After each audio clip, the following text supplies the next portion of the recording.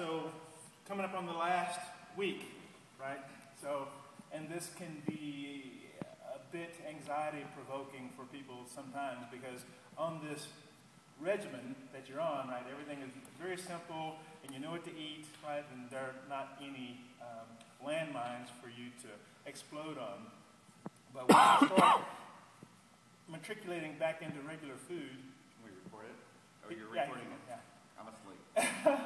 Once you start matriculating back into regular food, this is where people normally trip up as far as the diet thing goes, because you go back to eating the way you ate that made you fat. Mm-hmm. So you can't do that. Mm-hmm. So your model, at least the skeleton, is going to be that BALI diet, or the BALI eating plan. Diet, that's a four-letter word.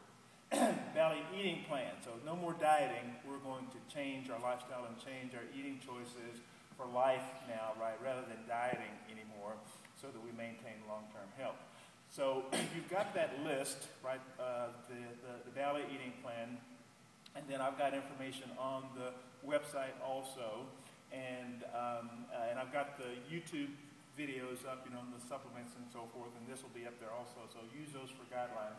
But I'm just going to give you some examples of some of the things that I do, and things that I just keep around, right, and some functional things and condiments and that type of thing that you'll want to add into your regimen.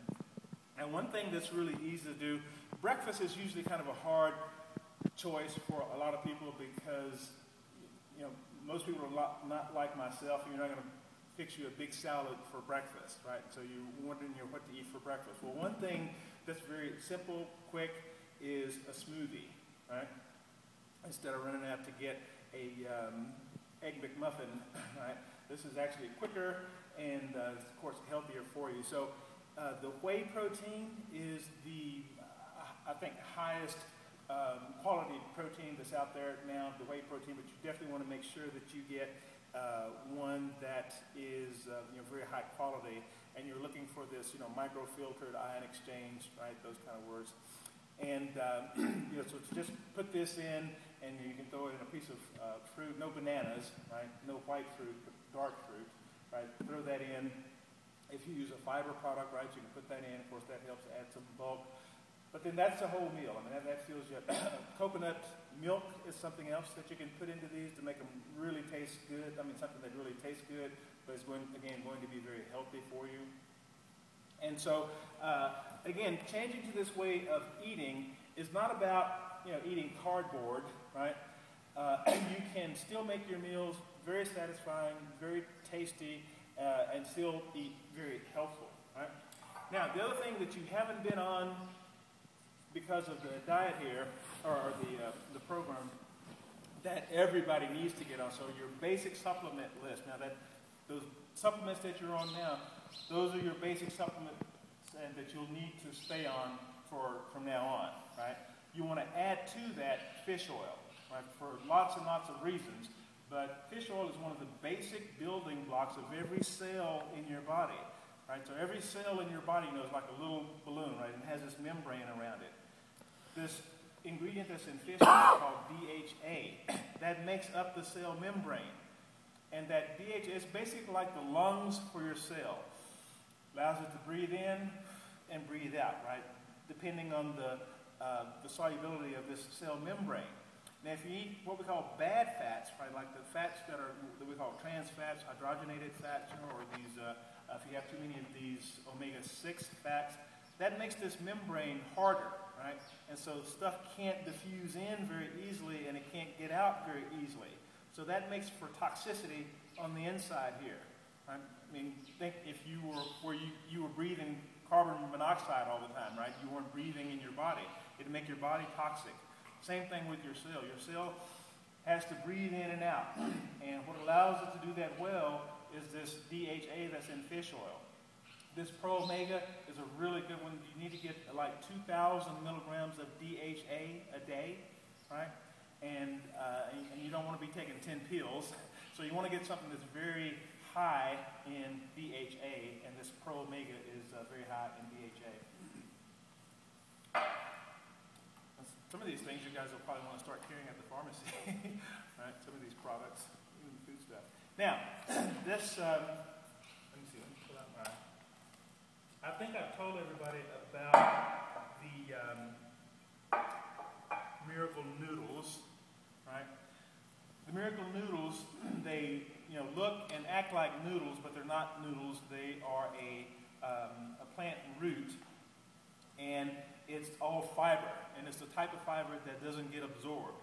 So even though it seems like you're eating pasta, these are 0 calories, right? Now I take them, and you just rinse them, and then they're ready.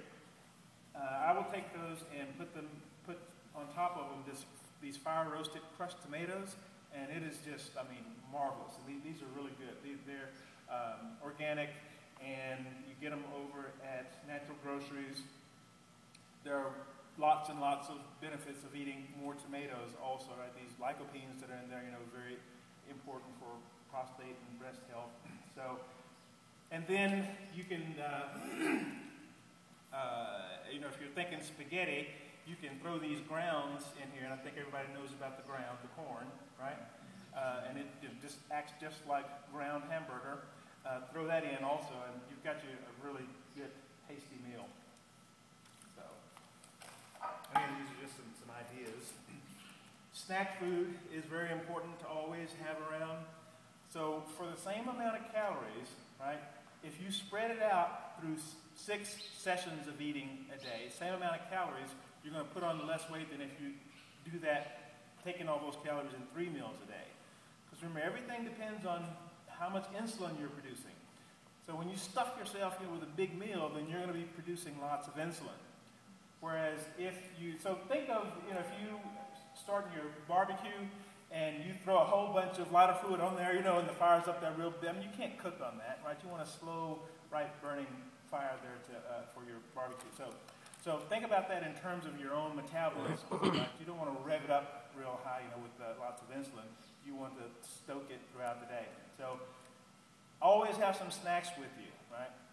So these pumpkin seeds, the pistachios, right, are probably the best snack that you could have as far as having antifungals and antioxidants. It's pistachios, the unshelled pistachios, and that red skin on them, be sure you eat that, right? That's full of antifungals. It's like those powerful antifungals that we find in red wine. It also has the antifungals that are in coconut, also has the antifungals that are in the red apples, right? Those delicious red apples. It also has the antifungal that's in green tea.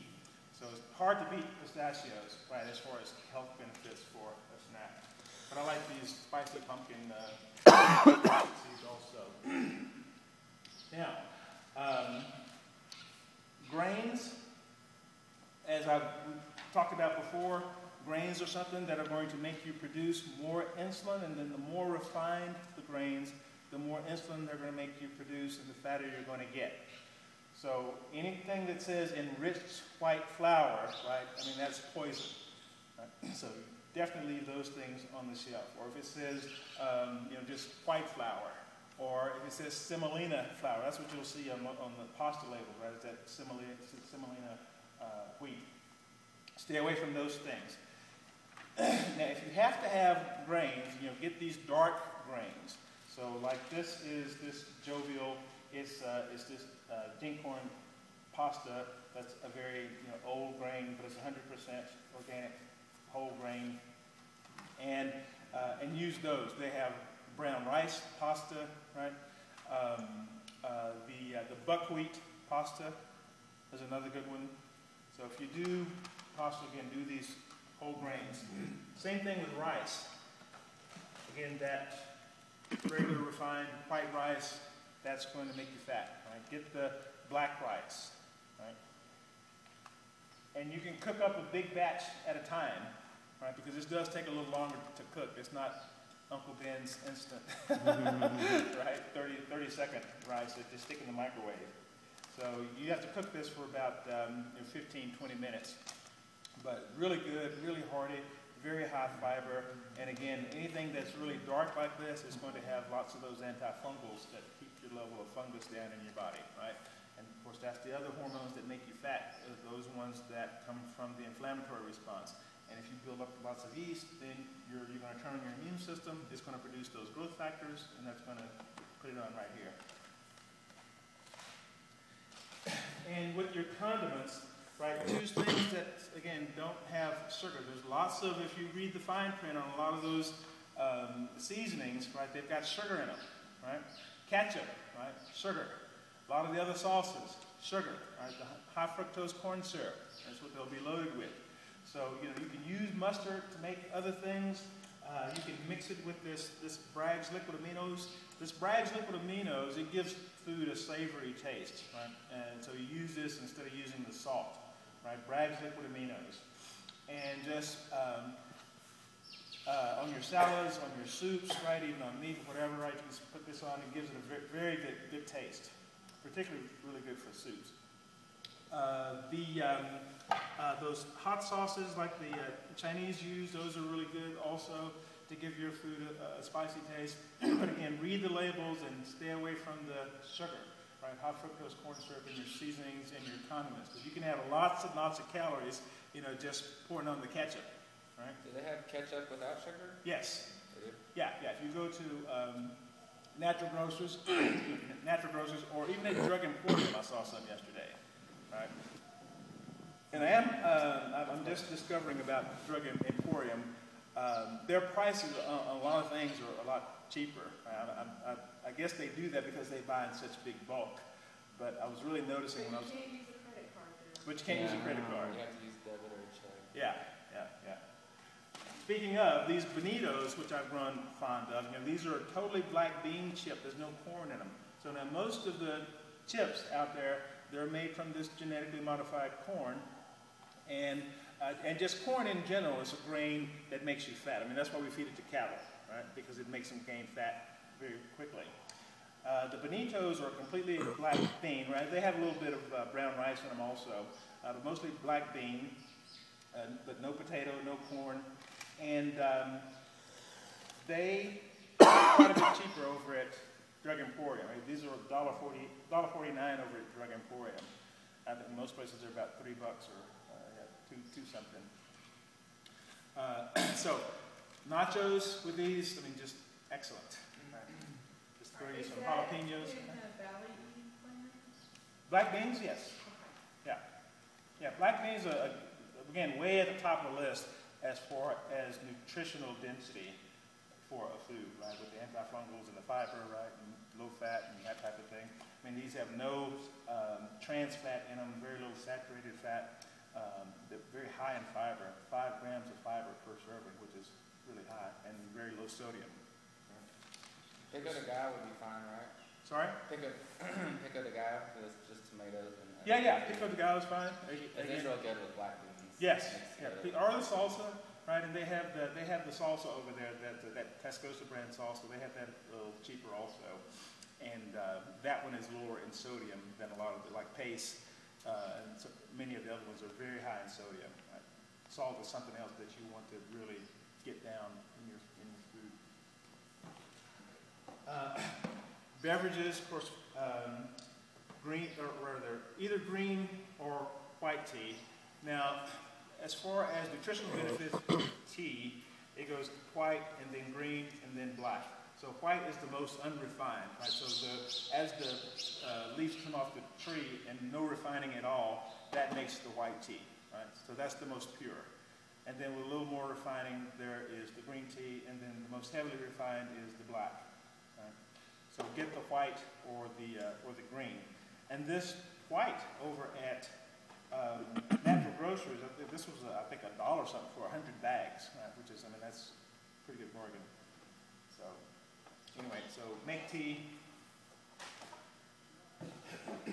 I mentioned the coconut milk, right?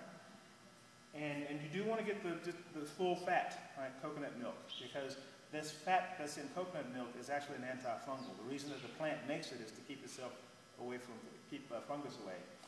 So use this, you know, I put it in my coffee, I make a smoothie out of it. You know, you can use it in other recipes, you know, where it requires a thickening agent, right? What else? Oh, you can make a beverage out of them. You can, now they have the coconut milk in the cartons, right, that you can use as a beverage. But you can take this also, thin it with water, right, and make a beverage from it. I mean, coconut milk is just an excellent drink for you, particularly for athletes, right, recovery drink.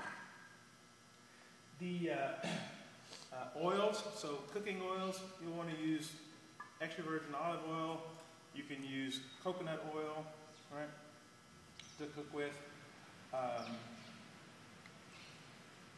none of those, again, the trans fat oils, again, because they make your membranes hard.